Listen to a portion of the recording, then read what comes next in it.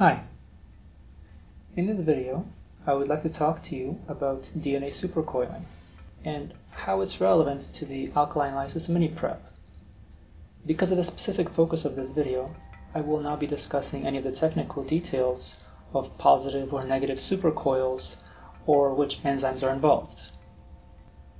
So I will not be focusing on how you go from this to this. Instead, I will do my best to keep things as simple as possible and to just give you a better idea of what it means for a DNA molecule to be supercoiled and how that could impact what you're seeing during an alkaline lysis mini prep. So let's begin by using these rubber bands to represent the two complementary DNA strands. These strands would of course be wound around each other to give us that familiar double helix, which is difficult to do with a closed band. And just to make things easier to see, I will color in one of these bands.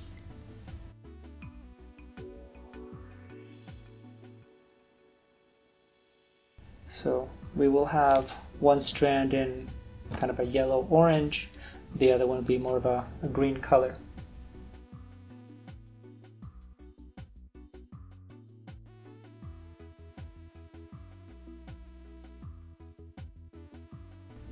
Now we have a more easily recognizable double helix. I've cut the band to make it easier to do this and to also help me introduce supercoils in a moment. So what is supercoiling? Well, simply put, it is a method of compacting DNA by adding more twists to the double helix. So let me just open up this clip and start doing that.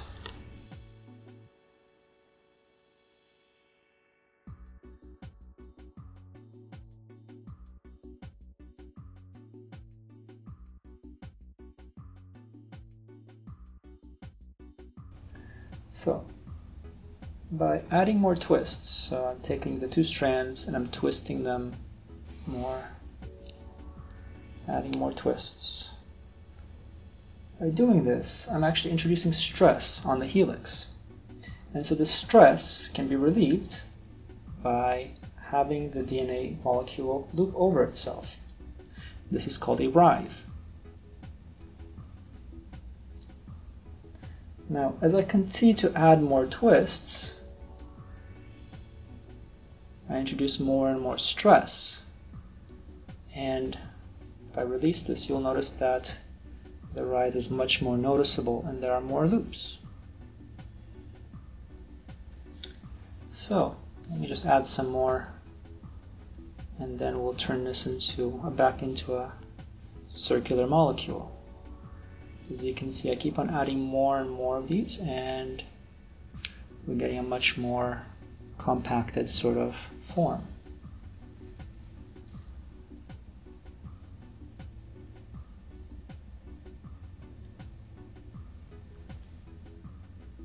Okay, so let me just take off this and I will put these two together, two ends together, and close it off so that we have what would be otherwise a circular molecule that now has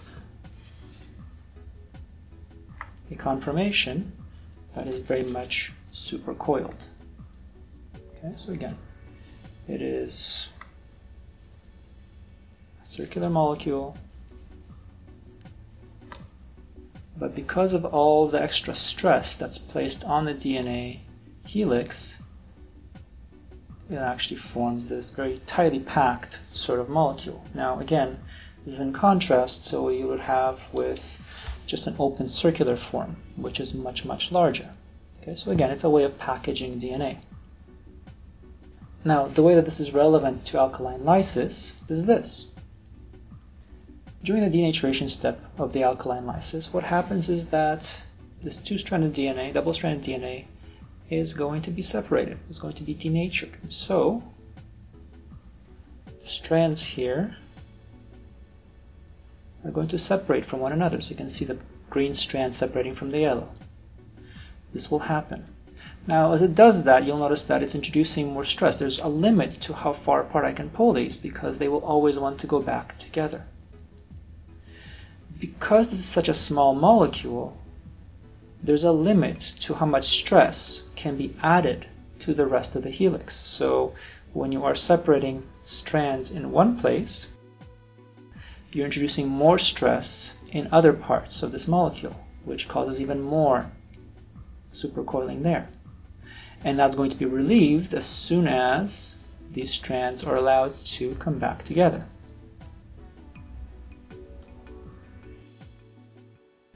Now, this is a little bit different in bacterial genomic DNA because it's a much larger molecule compared to the plasmid.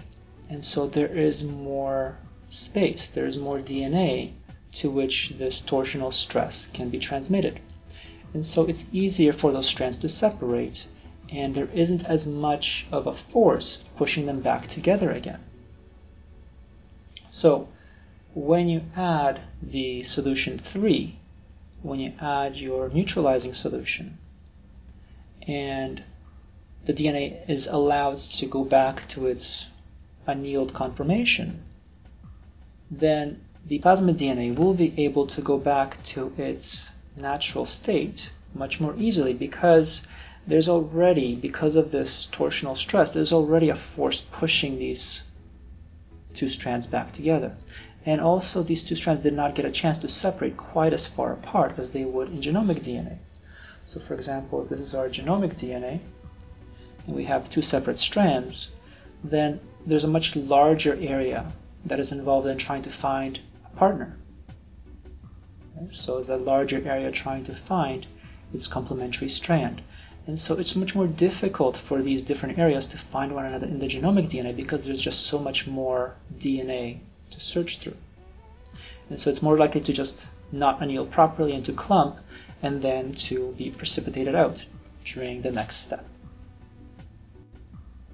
So hopefully from this you can see why it is easier for plasmids to reanneal and remain soluble during an alkaline lysis mini-prep compared to bacteria's own genomic DNA, and why an alkaline lysis mini-prep is a great method for extracting just the plasmid and not anything else. Thank you.